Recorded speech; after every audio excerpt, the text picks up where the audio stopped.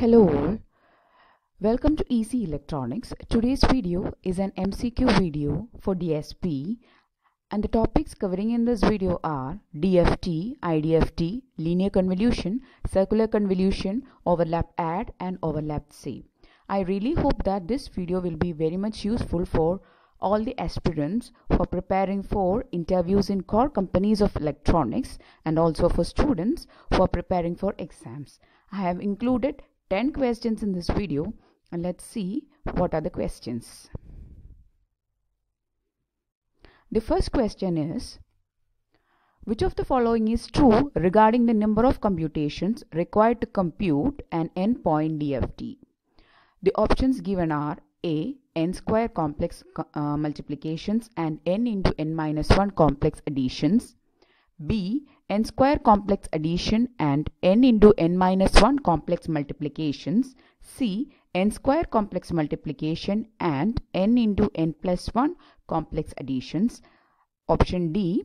n square complex additions and n into n plus 1 complex multiplications. So while answering this question, you have to think of the DFT equation. We have already discussed the DFT equation and how to compute DFT in an earlier video.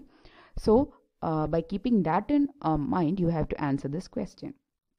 So you know that the DFT equation includes a complex term. So there are complex multiplications and complex additions. Let's see what is the answer.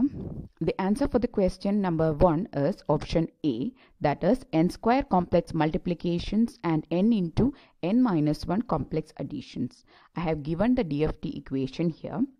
You know that at each point of k value, that is k varies from 0 to capital N minus 1, where n is the capital N is the length of your input sequence. So the k varies from 0 to n minus 1, that is n times, capital N times you are going to vary the k value, and at each k point you are performing n complex multiplications and n minus 1 complex additions.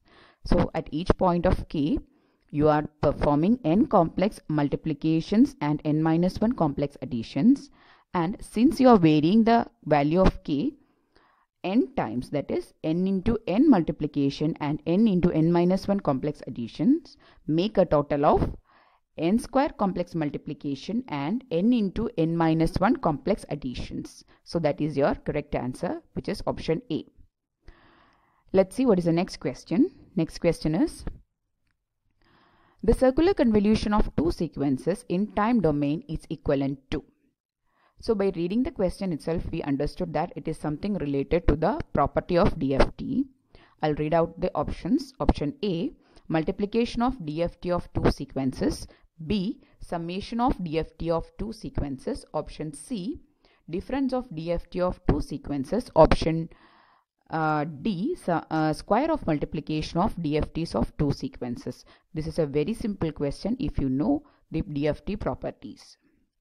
The answer is option A, multiplication of DFT of two sequences. According to the circular convolution property, you know that the circular convolution of two sequences is equal to the product of its DFTs. So if you know the property, you can answer it in hardly 1 second. Next question is question number 3. If x of n is a real sequence and x of k is its n-point DFT, then which of the following is true? So this is again related to the DFT properties here.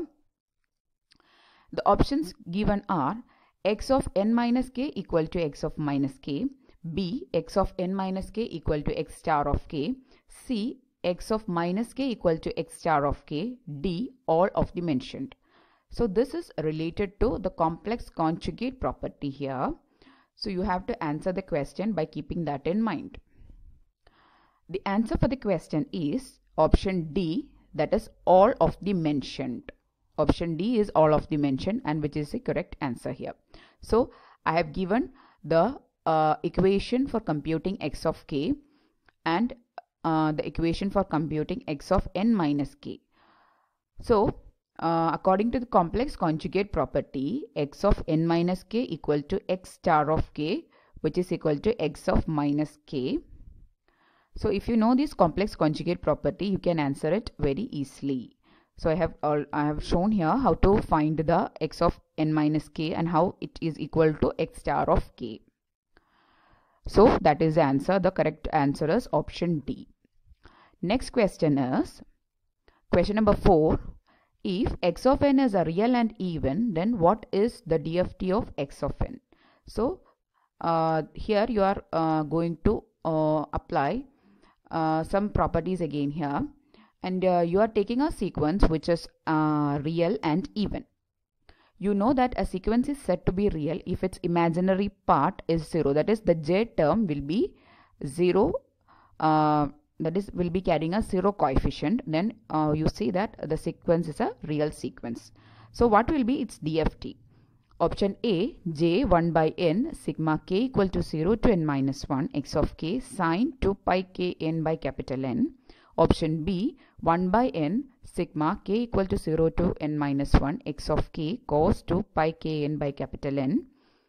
C, minus j 1 by n sigma k equal to 0 to n minus 1 x of k sine 2 pi k n by capital N. And option D is none of the above. So you have to think about the complex term and what is its coefficient to answer this question.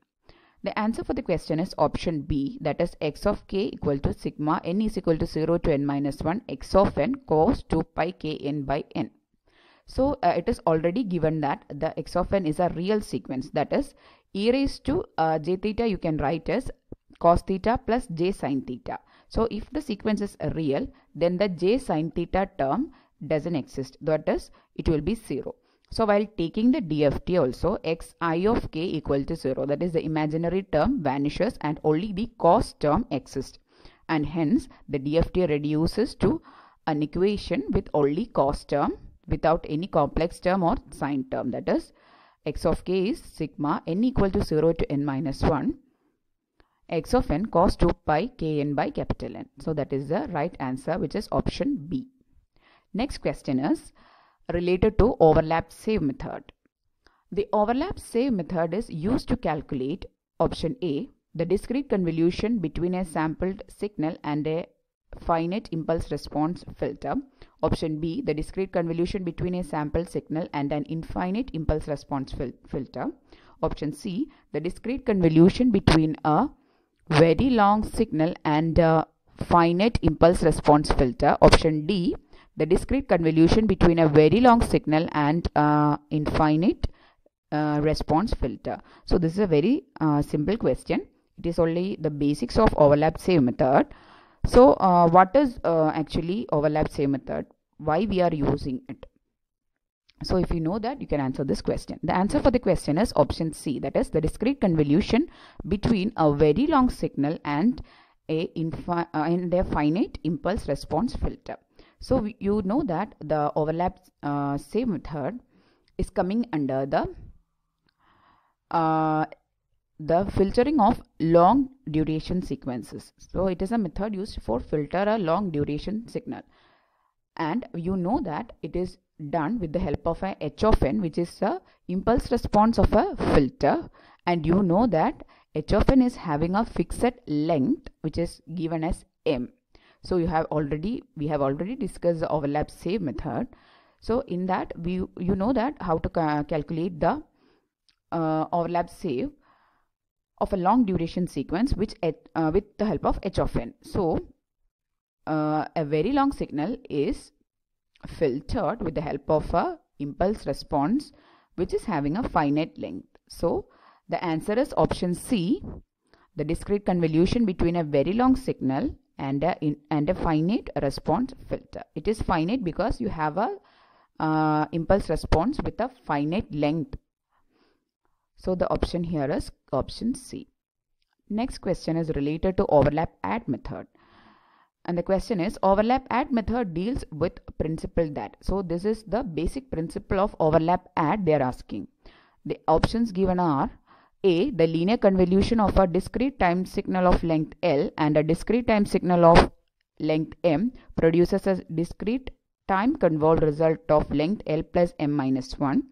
Option B, the linear convolution of discrete time signal of length L and a discrete time signal of length M produces a discrete time convolved result of length L plus M. Option C, the linear convolution of a discrete time signal of length L and a discrete time signal of length M produces a discrete time convolved result of length 2L plus M minus 1. Option D, the linear convolution of a discrete time signal of length L and a discrete time signal of length M produces a discrete time convolved result of length 2L plus 2M minus 1. So this is a basic question asking the principle of overlap add method. The answer here is option A. You know that we have already discussed how to compute overlap add. So you know that there is a signal of length L and you are taking an impulse response of length M and you are making a time convolved result with length L plus M minus 1. So please check the video on overlap add method which deals with this question. This question is just a basic principle of overlap add method, and the option here correct is option A. The next question is question number 7. If x1 of k and x2 of k are the endpoint DFTs of x1 of n and x2 of n respectively, then what is the endpoint DFT of x of n equal to ax1 of n plus bx2 of n? Again, this is one of the very basic properties of DFT. The options here given are A, x1 a of k plus x2 b of k. Here a of k and b of k come inside the angular brackets. Option B, ax1 of k plus bx2 of k. Option C, e raised to ak x1 of k plus e raised to bk x2 of k. Option D, none of the mentioned. So this question will only take a second if you know the basic DFT properties. The answer is option B, ax1 of k plus bx2 of k. So this is nothing but the linearity property of DFT. I have also included the explanation. If you know the property, you don't need the explanation. You can directly answer the question.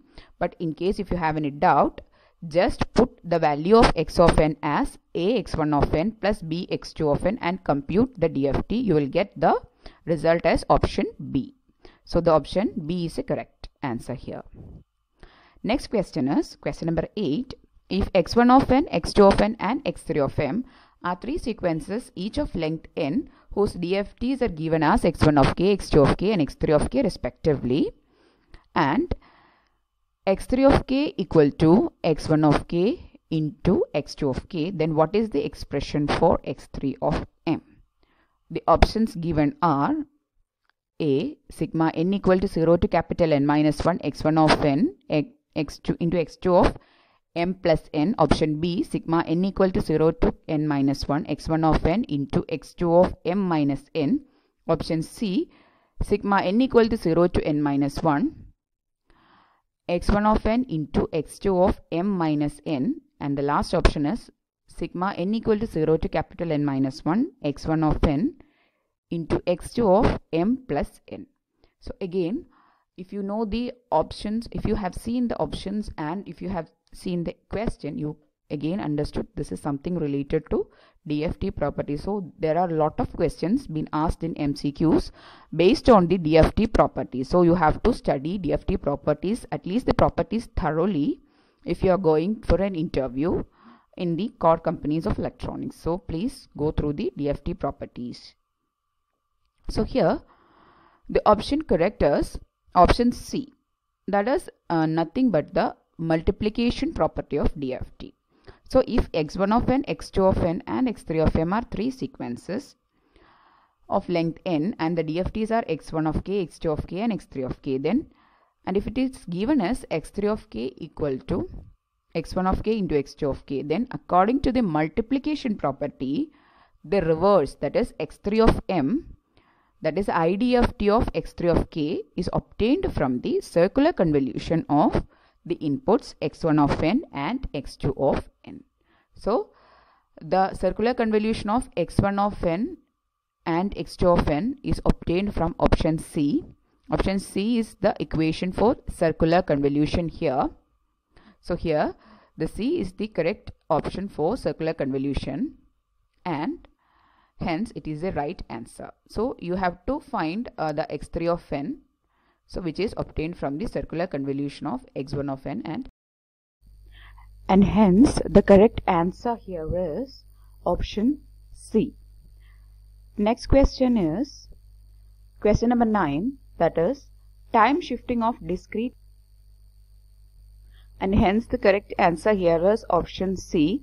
Next is question number 9, which is time shifting of discrete time signal means option A, y of n equal to x of n minus k, option B, y of n equal to x of minus n minus k, option C, y of n equal to minus x of n minus k, option D, y of n equal to x of n plus k. So time shifting property you have to explain. So it is one of the basic properties in DSP. Shifting the time means you are going to shift the inner variable by some values. So it is one of the basic principles of signals, discrete time signals. If you know the signals subject, you can answer this question very easily. The option correct here is option A, which is y of n equal to x of n minus k. That is, you are going to shift the inner variable. Next is the last question, which is time reversal of discrete time signal refers to. Options are A, y of n equal to x of minus n plus k, B, y of n equal to x of minus n, option C, y of n equal to x of minus n minus k, option D, y of n equal to x of n minus k. So you are going to reverse the signal. So for that you have to reverse the inner variable in the equation, and the option correct here is option B, that is y of n equal to x of minus n. So these are the 10 questions which we have discussed in this MCQ video. I'll be uploading more MCQ videos. If you request for those, please comment in the comment section how was the video, and please comment if you want more MCQ videos on DSP.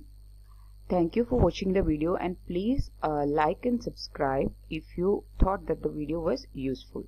Thank you.